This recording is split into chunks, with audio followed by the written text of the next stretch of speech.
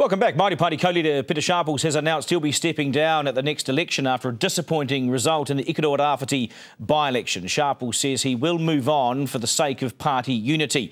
The party has its AGM next week, where it will be decided who will replace Peter Sharples and how the party can survive the setback. Some commentators say a merger with the Maori Party would be the party's best option. I'll speak to Maori Party leader Huni Harawira in just a few moments, but first, this report by Suze Metherell.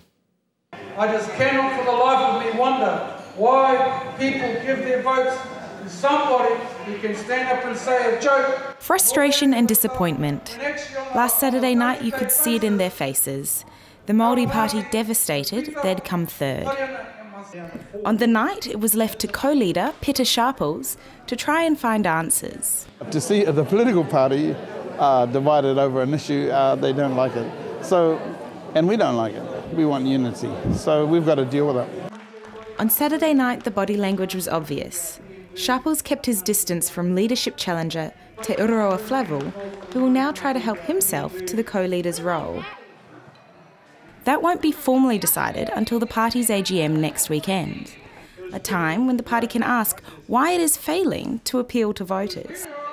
So easy for others to walk around and say, we're going to do this, and we're going to do that, and we're going to do this.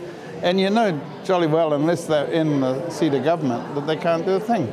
And the very things they said they're going to do, we're actually doing. So how do you get that message across to our people? The party has failed to sell their relationship with National. We stand for improving welfare.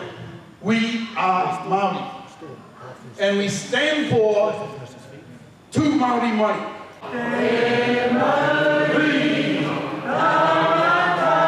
The Maori Party has its roots deep in traditional culture and society, which makes any talk of a merger with the younger, more urban Maori Party a big ask. We're not together, that's the point at this time anyway. So we parted a little while ago, and they built up a separate party, and so, you know, we're not together. There's not really much enthusiasm within the Maori Party for a merger. Anything is possible. In this politics thing, you just can't discount anything at all. But quite clearly, we've got an AGM coming up soon, and we'll be discussing all these issues and working out what we can do.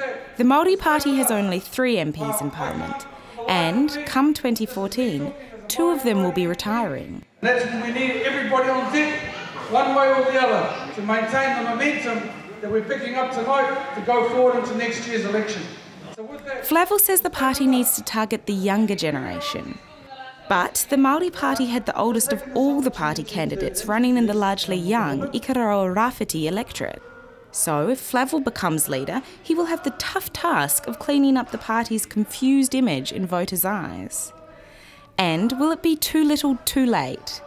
Is this the beginning of the end for the Maori Party?